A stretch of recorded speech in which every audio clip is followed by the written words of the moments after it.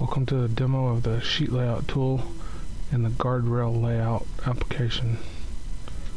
First we're going to select the drawing scale.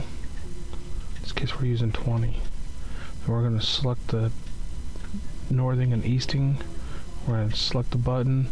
We're going to tentative and data point at that location. We want to select a point that's just outside of where our guardrail pad ends. We're going to do that at both the farthest east and farthest west locations that we can get.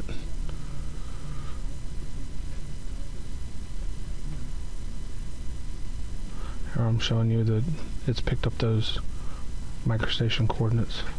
Now we're going to select the layout shape button. It's laid out a ClipShape, and here we're selecting the bottom one.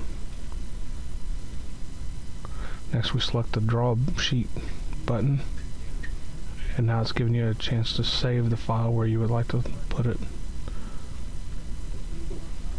That's going through and clipping and generating your file.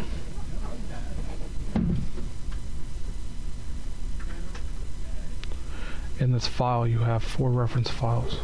The top reference file is referenced twice, the bottom is referenced twice.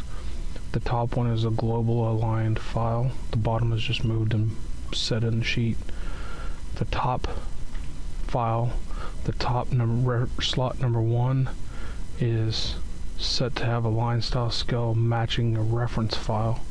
The second slot number 2 is set to match the master file.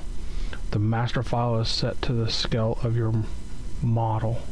So if you selected a 20 scale, your line styles will scale to a 0.2. A 50 scale will be set to a model scale of a 0.5. Same thing in your 3 and 4 models. Here I'm showing you the global line style scales.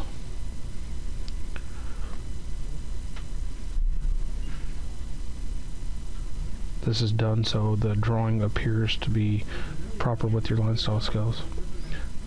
Showing you that the models are all set to, the levels are displayed off, so the file looks proper.